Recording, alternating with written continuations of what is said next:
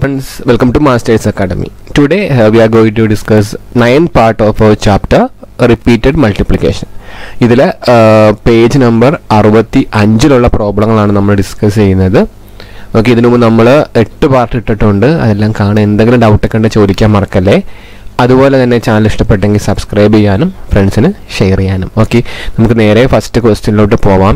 List out the factors of the numbers below like this: 64, 125, 48, 45, 105. ഇതിൻ്റെയൊക്കെ factors കാണാനാണ് നമ്മുടെ first question. ചെയ്ത് നോക്കിയാലോ.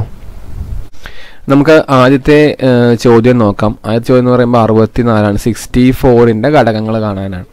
അത് ചെയ്യാനായിട്ട് നമ്മളിങ്ങനെ 64 എടുത്ത് എഴുതുക, എന്നിട്ട് അതിനെ ഹരിക്കുക, ഡിവൈഡ് ചെയ്യുക. 64 നമുക്ക് ആദ്യം 2 കൊണ്ട് ഡിവൈഡ് ചെയ്യാം 3 പ്രാവശ്യം, പിന്നെ 2, 6ൽ 3 പ്രാവശ്യം, 4ൽ 2 പ്രാവശ്യം, 32 കിട്ടും. പിന്നെയും 2 കൊണ്ട് ഹരിക്കാം, അപ്പോൾ 1 6 കിട്ടും. പിന്നെയും 2 കൊണ്ട് ഹരിക്കാം 8 കിട്ടും.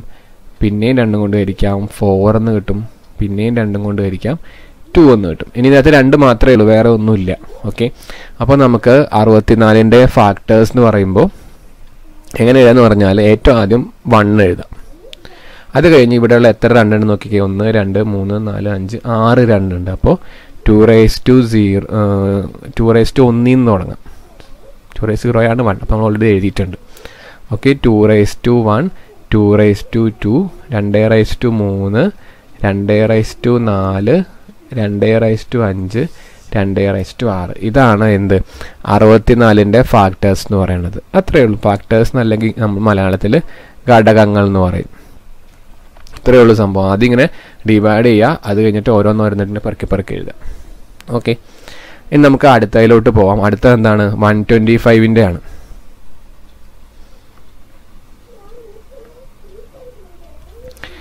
125, 125 നമുക്ക് 5 കൊണ്ട് ഹരിക്കാം. 12ൽ 2 പ്രാവശ്യം പോയിട്ട് ഇഷ്ടം വരും. 25ൽ പിന്നെ 5 പ്രാവശ്യം, പിന്നെ 5 കൊണ്ട് തന്നെ 5 പ്രാവശ്യം കഴിഞ്ഞ്. അത്രേ ഉള്ളൂ ആ പാടെ എഴുതാനായിട്ട്. ഓക്കെ, അപ്പോൾ 125ൻ്റെ ഘടകങ്ങൾ ഫാക്ടേഴ്സ് എന്ന് പറഞ്ഞാൽ എന്തൊക്കെയാണ്? ആദ്യം 1 എഴുതുക, പിന്നെ 5^1, 5^2, 5^3. എത്രയുണ്ട്? 1 2 3 എണ്ണമാണ്. അപ്പോൾ അത്രയേ ഉള്ളൂ, 5^3 വരെ. വേറെ ഒന്നുമില്ല. 3 കൊണ്ടും 2 കൊണ്ടൊന്നും പോകത്തില്ല. അപ്പോൾ ഇത്രയേ ഉള്ളൂ അതിൻ്റെ ആൻസർ. ഓക്കെ, ഇനി നമുക്ക് അടുത്തതിലോട്ട് പോകാം. അടുത്തതെന്ന് പറയുന്നത് 48 ആണ്. 48ന് നമുക്ക് 2 കൊണ്ട് ഹരിക്കാം അല്ലേ. 4 2 പ്രാവശ്യം, 8ൽ 4 പ്രാവശ്യം, പിന്നെയും 2 കൊണ്ട് ഹരിക്കും, 12 കിട്ടും. പിന്നെയും 2 കൊണ്ട് ഹരിക്കും, 6 കിട്ടും. പിന്നെയും 2 കൊണ്ട് ഹരിക്കും, അപ്പോൾ നമുക്ക് 3 കിട്ടും. ഓക്കെ, ഇനി നമുക്ക് എന്താ 48ൻ്റെ ഓരോരോ ഫാക്ടേഴ്സായിട്ട് ഘടകങ്ങൾ എഴുതണം. അപ്പോൾ നമ്മൾ ചുമ്മാ നേരത്തെ എഴുതിയ പോലെ തന്നെ ആദ്യം 1 എഴുതും. ഇവിടെ ശ്രദ്ധിക്കേണ്ടത് ഇവിടെ ഒരു 3 വന്നിട്ടുണ്ട്. അപ്പോൾ ആദ്യം 1 എഴുതുക, അത് കഴിഞ്ഞിട്ട് 2ൻ്റെ എല്ലാം എഴുതുക. 2ൻ്റെ ഒരു പ്രാവശ്യം, 2^2, എത്ര ഉണ്ട്? 1 2 3 4 എണ്ണം ഉണ്ട്. അപ്പോൾ 2^3, 2^4. ഇത് കഴിഞ്ഞ അടുത്ത സ്റ്റെപ്പിൽ നമ്മൾ 3 താഴെ എഴുതണം. കണ്ടോ, മനസ്സിലാവുന്നു? പിന്നെ 3 ഇത് ഓരോന്നും. 3×2, 3×2ൻ്റെ സ്ക്വയർ, 3×2ൻ്റെ ക്യൂബ്, പിന്നെ 3×2ൻ്റെ 4. അങ്ങനെ വേണം എഴുതാനായിട്ട്. അപ്പോൾ ഇതെല്ലാ ഫാക്ടേഴ്സാണ്. 1 2 3 4 5 5 5 10 ഫാക്ടേഴ്സ് ഉണ്ട്. ഇങ്ങനെ വേണം നമ്മൾ എഴുതാനായിട്ട്. ആദ്യം 2ൻ്റെ എല്ലാം മേലെ, പിന്നെ 3 കൊണ്ട് ഗുണിച്ചിട്ടുള്ളതെല്ലാം.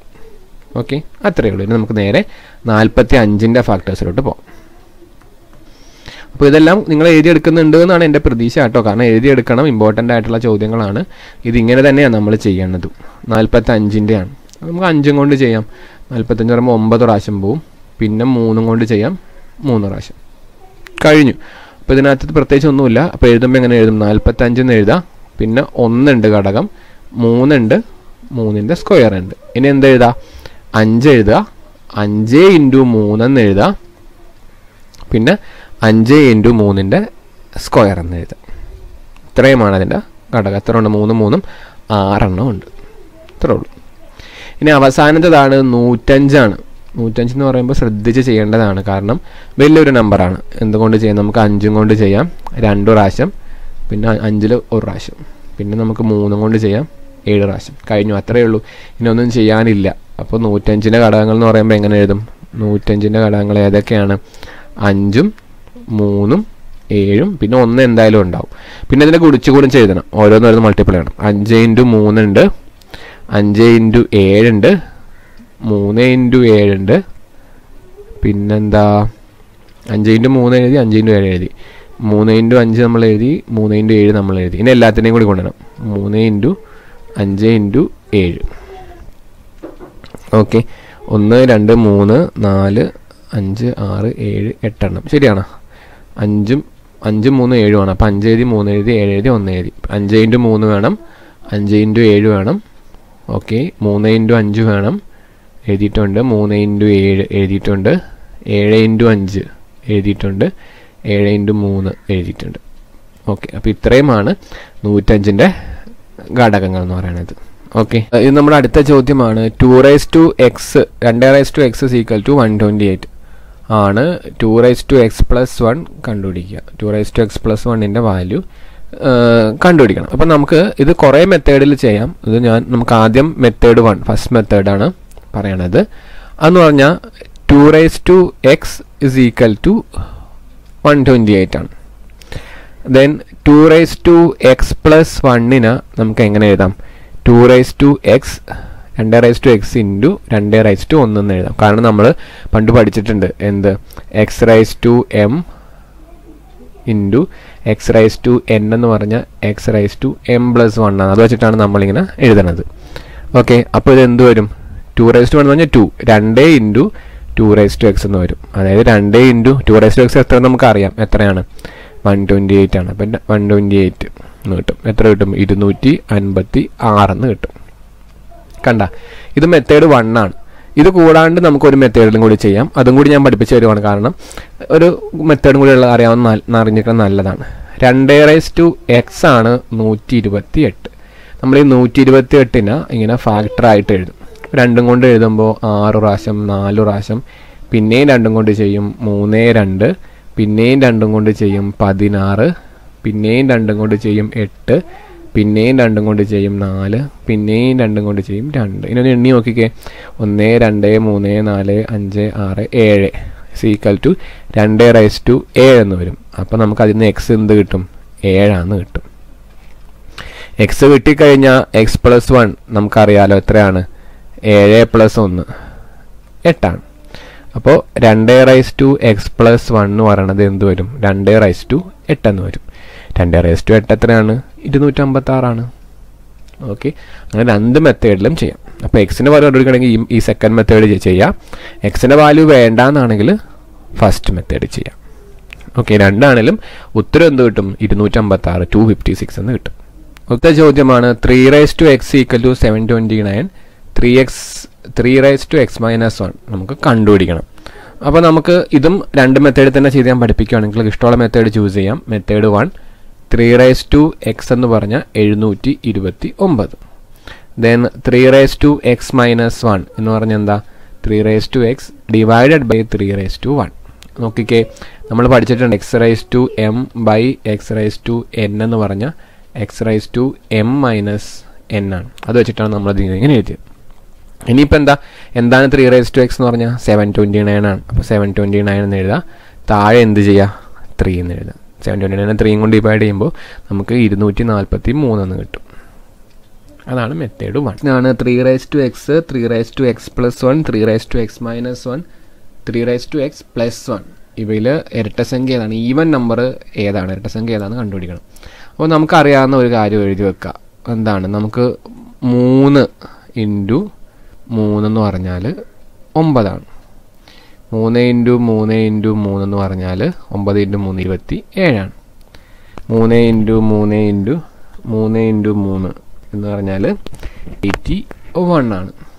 ദെൻ 3 × 3 × 3 × 3 എന്ന് പറഞ്ഞാൽ 243 ആണ്.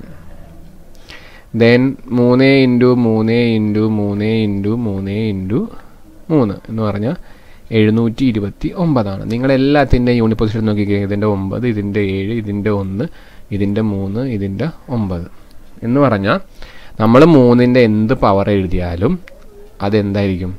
ഒറ്റ സംഖ്യ ആയിരിക്കും. അപ്പോൾ 3x എന്ന് പറഞ്ഞാൽ അല്ലെങ്കിൽ 3ൻ്റെ മൾട്ടിപ്പിൾ ആയിട്ട് എന്ത് എഴുതിയാലും അതെന്തായിരിക്കും? ഒറ്റ സംഖ്യ ആയിരിക്കും. അപ്പോൾ നമുക്ക് എങ്ങനെ എഴുതാം?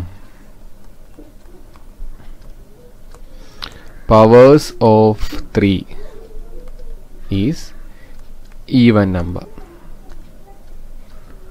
അല്ലെങ്കിൽ എങ്ങനെ എഴുതും? 3ന്റെ കൃതികൾ എല്ലാം എന്താണ്?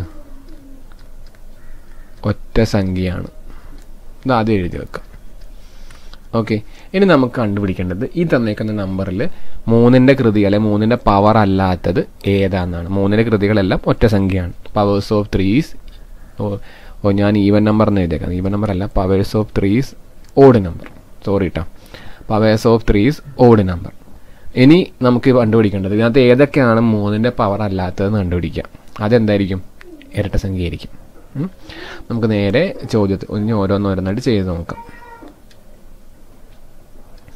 അപ്പോൾ ആദ്യത്തെ ക്വസ്റ്റ്യൻ നോക്കിക്കേ. 3 റൈസ് ടു എക്സ് 3ന്റെ പവറാണ്, ഇരട്ട സംഖ്യയാണ്.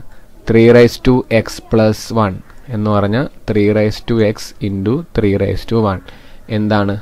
ഇരട്ട സംഖ്യയാണ്. 3 റൈസ് ടു എക്സ് മൈനസ് 1 എന്ന് പറഞ്ഞാൽ 3 റൈസ് ടു എക്സ് ബൈ 3 അതും എന്താണ്? ഇരട്ട സംഖ്യയാണ്.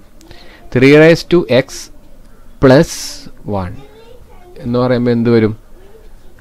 ഇതെന്ന് പറയുന്നത് 3 റൈസ് ടു എക്സ് എന്ന് പറയുന്നത് എന്തായിരിക്കും? ഒരു ഓഡ് നമ്പർ ആയിരിക്കും. അതേ പ്ലസ് 1 അപ്പോൾ എന്ത് കിട്ടും? ഈവൻ നമ്പർ കിട്ടും. 3 റൈസ് ടു എക്സ് എന്ന് പറയുന്നത് എന്താണ്? ഒറ്റ സംഖ്യയാണ്. അതിനോട് 1 കൂട്ടിക്കഴിഞ്ഞാൽ എന്ത് കിട്ടും? നമുക്ക് ഇരട്ട സംഖ്യ കിട്ടും. അപ്പോൾ ഈ പറഞ്ഞത് ഏതാണ് ഇരട്ട സംഖ്യ? 3 റൈസ് ടു എക്സ് പ്ലസ് 1 എന്ന് പറയുന്നതാണ് എന്ത്? ഇരട്ട സംഖ്യ. കിട്ടിയ 3 റൈസ് ടു എക്സ് പ്ലസ് 1 അപ്പോൾ എന്താണ്? ഇരട്ട സംഖ്യയാണ്. അല്ലെങ്കിൽ എങ്ങനെ പറയാം? ഈവൻ നമ്പറാണെന്ന് പറയാം. ഇംഗ്ലീഷിൽ പറയുമ്പോൾ ഈവൻ നമ്പറാണ്. ഓക്കെ, അത്രയേ ഉള്ളൂ അതിൻ്റെ ആൻസർ. ഈ വീഡിയോയിൽ ഇത്രയും മാത്രം. എന്നതിന് കുറച്ച് ക്വസ്റ്റ്യൻ കൂടി ബാക്കിയുണ്ട്. അത് അടുത്ത വീഡിയോ 10ാമത്തെ പാർട്ടിൽ. ഓക്കെ, ഈ ചെയ്തേക്കണതിൽ എന്തെങ്കിലും ഡൗട്ട് ഉണ്ടെങ്കിൽ ചോദിക്കാൻ മറക്കരുത്. കമൻറ്റ് സെക്ഷനിൽ നമ്മുടെ വാട്സപ്പ് ഗ്രൂപ്പിലേക്കായിട്ട് ചോദിക്കുക. അതുപോലെ ഞങ്ങളെ സപ്പോർട്ട് ചെയ്യാൻ മറന്നു പോയത് ചാനൽ സബ്സ്ക്രൈബ് ചെയ്യുക, അതുപോലെ തന്നെ ഫ്രണ്ട്സിന് ഷെയർ ചെയ്യുക. Okay, thank you for watching. Have A wonderful day.